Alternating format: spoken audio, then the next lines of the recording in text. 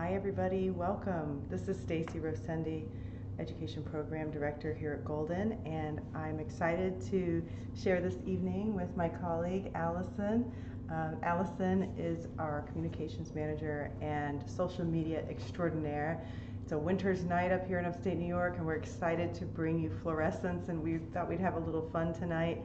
You can see the colors glowing behind me and the colors glowing here on the tabletop. They're fluorescing, doing their magical thing. So let's go ahead and get this demo started. We're going to talk about fluorescent paints tonight, the good and the bad, and then we're going to have a little fun showing them off and glowing. So Allison, if you could help us, go ahead and turn the lights back on. Thank you. All right, so I hope everyone's having a good evening. All right, so Golden makes fluorescent paints, and probably the most interesting thing about these is what you just witnessed. They're beautiful, bright colors, and artists are really attracted to the intensity that they provide, but there are some things you need to know about them. They will fluoresce. They will emit that light, which is just, magic. It's so exciting. And by themselves, the chroma of these colors are intense and very tempting for artists to use in their work. But there are some things you need to know about them. Fluorescent colors are dye-based. They are not made with pigments. Pigments are more durable. We use pigments that are light-fast most of the time. The only time we don't is when there's a request by artists to have a color space that exists no other way, and that would be what we have here with fluorescents. Fluorescents are actually a dye-based paint. They have a terrible light fastness, but there are ways around that. They do fade, and that's something that artists artists need to know when they're working with these paints. They are golden quality. They're in a wonderful binder that's strong and will adhere and do all the great things that golden paints do. Just there's no way around the fact that to get something to truly fluoresce, they will not be light fast. And if there was an option that was light fast, you better believe we would get on that. We make fluorescent paints in our heavy body and in our high flow formulations. The high flow is the ink-like viscosity, and the heavy body is thicker. So I'll show you that, and we'll talk about each one of these colors, and we'll look at them individually under the black light. And phosphorescent green is its own animal. We'll talk about that one as well. Okay, so let's look at them. So here's our fluorescent paints. One other thing I actually just failed to mention, not only do they come in our high flow and our heavy body, in the coming month, we just released our brand new paint line, our matte acrylic line, the So Flat. I'll show you that tonight as well. This is a matte fluorescent, very, very matte, beautiful paint, and they'll be available in retail probably around March. I know we're shipping those out in February. Retailers will start picking those up, so you can look for those. They're not available in stores quite yet. So you get a little preview tonight. So we have them in the heavy body, and we have them also in the high flow. There's a few things you can do with these paints, and then a few things that might be a bit of a limitation.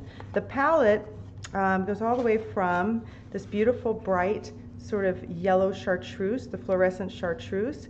You can see that the pigments they're actually not pigments, sorry, these dye-based paints are transparent. No matter what you do here, they're going to be translucent. So we recommend that if you really want the best coverage, that you put a little white down in the section that you are going to add the fluorescent paint first, and then paint the fluorescent on top of that. To build up enough layers to where you get coverage over a dark color will take several passes. It can be done, but you'll get there a lot faster if you work on a lighter ground first. So, if you have a surface that's black, the area where you want it to fluoresce, you can mask that out and paint that with some gesso or white paint and work over that, and you'll get to that brighter fluorescing color faster.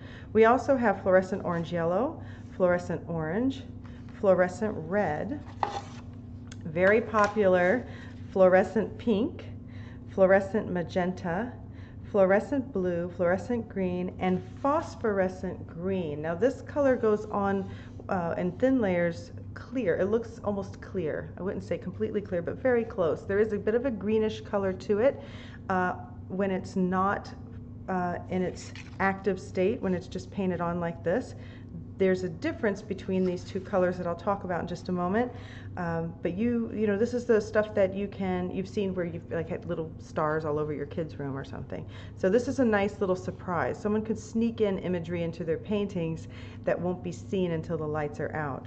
So the difference, let's go ahead and get into that. The difference between a fluorescent and a phosphorescent is that the energy from the light that's brought into this color, the electrons start to get charged and then it's emitted back out into wavelengths that show this color.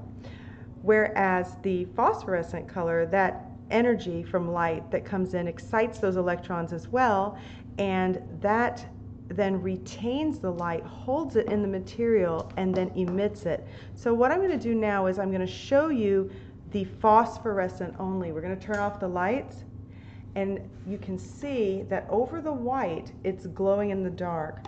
This is because the light has been charged or captured in this material. It's slowly being emitted back out. What you don't see are the fluorescent colors. Those wavelengths of light will be emitted very almost immediately, so they need actually UV to function. So we'll put on the black light in a little bit and show you how those glow, but that's going to be a quicker release of those excited electrons. So Allison, we can put the light back on. Thank you for that. So I'm going to go ahead and look very quickly at the comments and then we'll continue. Joining a little late. How many coats of paint are in these swatches? Just one, really. Some of the brush strokes are a little thicker than others, but these are just one. Now, if it's on a white surface, it will look like it's opaque, but it's actually not. Because they're dye-based, there's really no way of getting them to be truly opaque.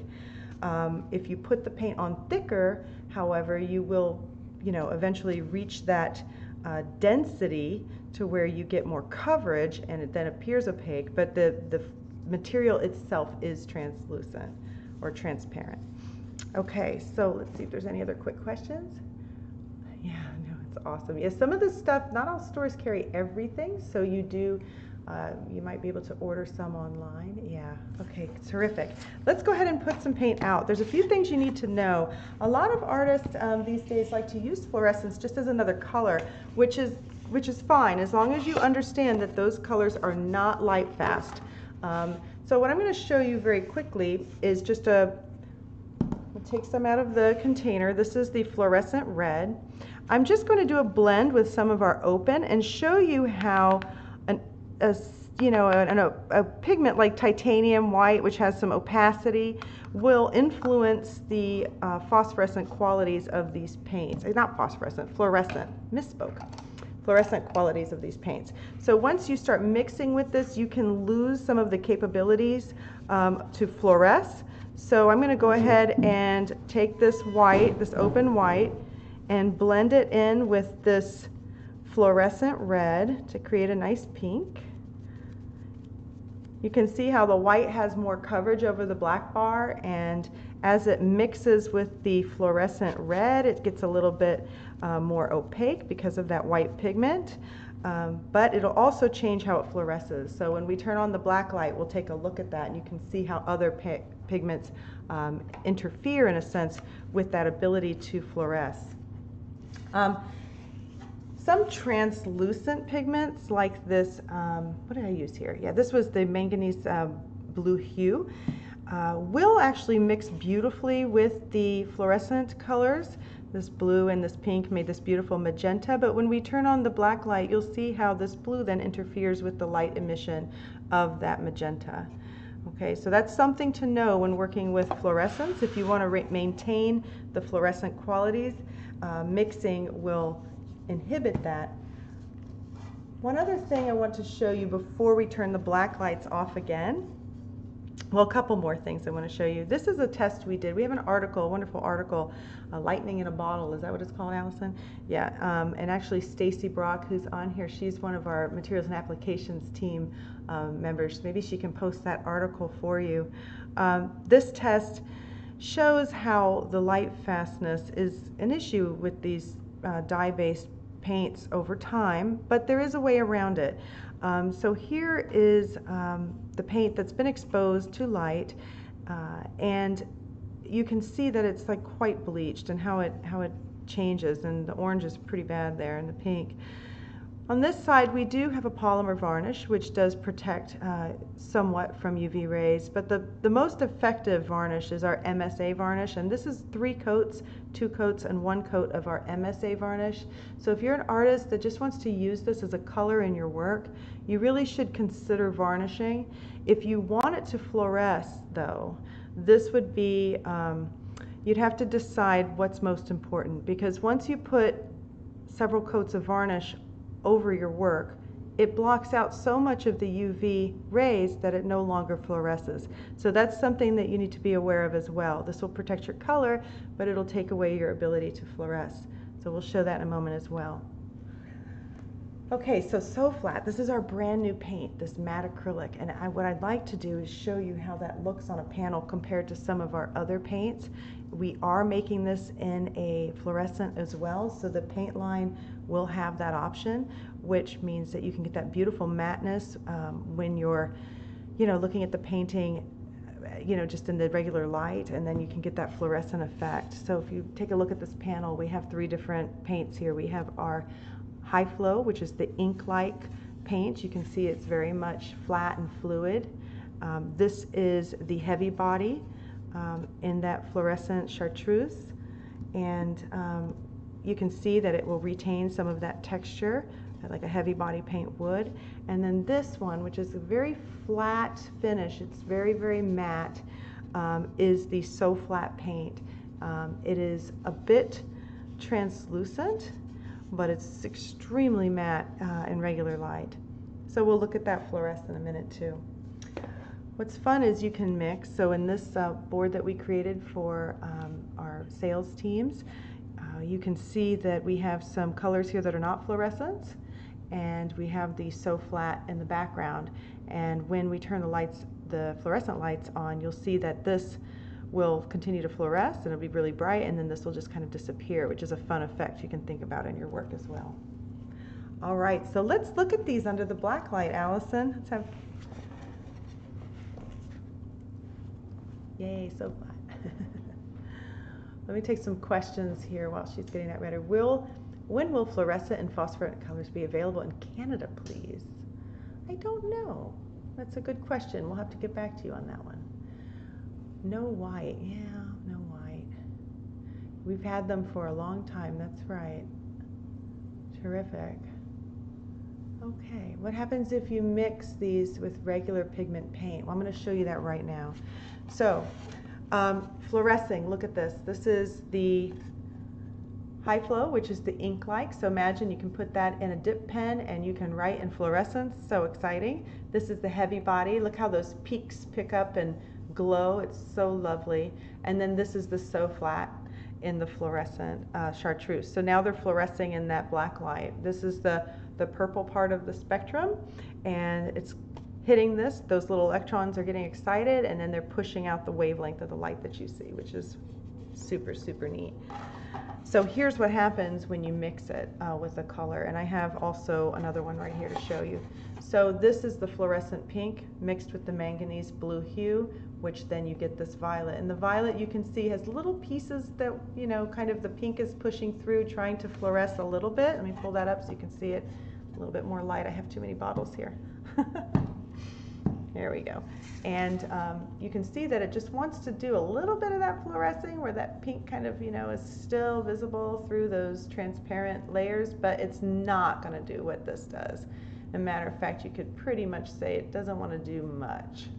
So when you mix with other colors, you're going to lose that ability to fluoresce as much. Now here, I did a gradation, so you can see where I have more of the fluorescent red, it's really glowing, and then as I move into that titanium white, I start to lose some of the glow. Here I get some with that pink because it's primarily fluorescent red.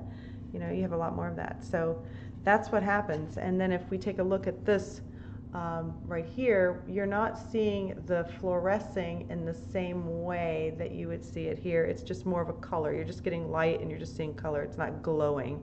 And it's not glowing because that that MSA varnish is blocking out most of that spectrum. So if you read the article that we have, Lightning in a Bottle, will explain that as well. That but you have to measure as an artist what's more important to you. Now, if we look at this board here, this is the So Flat. If I can get this at the right angle, you can see that the other colors you can see them because there is light in the room from the black lights. But one thing that the camera, here, if I put my hand over here, you'll see it. This color in person is just glowing. It's rocketing off that surface. If I put my hand here, you kind of get that sense that it's really different. It's emitting light, whereas this is kind of soaking it up. Okay, so let me flip back to me with the black lights on. There's one more thing I want to talk about, and then I'll take a few questions, and I think we'll be good for tonight. I hope you've enjoyed this. All right, let me move myself over here, overhead. There we go. So one more thing I want to tell you is that, Allison and I made these shirts. You can't really quite see it. We had a little fun in here the other day. You can use our acrylic paints on fabric. We recommend you use the GAC 900 to give it a softer hand. So Allison and I actually did that. There's Allison. You can see. Whoops, I'm getting out of the way. Yes. So we actually made fluorescent shirts, and just this product is a high. So anything that our paint will adhere to, so will the fluorescent. It just opens up a new creative avenue for you. I hope you've enjoyed this. It's a wonderful, quiet night up here in New York, upstate New York, and having these black lights on is just a treat. Let me take a couple questions and then we'll sign out for tonight. Can we paint over acrylics? Can we paint over acrylics to have these beautiful effects? Well, Stacy got that, but yes, they can. It's an acrylic paint. It'll bond to other acrylic paints. Let's see. Excited to try So Flat. Hey, listen, tune in next month. We'll be doing a lot on So Flat to get you guys introduced to that product. We are excited about it too. It's beautiful paint.